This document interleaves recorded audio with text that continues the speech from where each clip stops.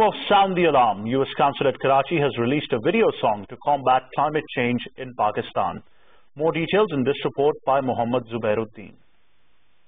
And turning now to the country of Pakistan that has been ravaged by incessant rains and floods since June.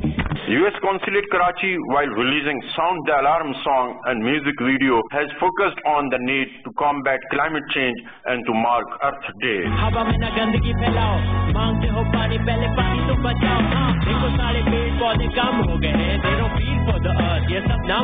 Collaboration between US singer Aaron English and Pakistani singer Ali Gulpir, the song served a reminder that all people, organizations and nations need to do their part to mitigate climate change and help avert natural disasters like devastating flood that hit Pakistan in 2022.